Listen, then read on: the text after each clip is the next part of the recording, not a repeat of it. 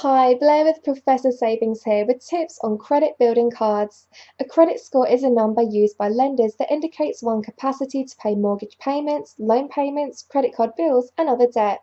A secured credit card is helpful in boosting a poor credit score. These cards use a security deposit to assure the creditor that a debt will be paid. The working of a secured card is just like a traditional credit card. Read more tips on credit building cards in the article below and be sure to subscribe to our channel for more of the financial tips you need.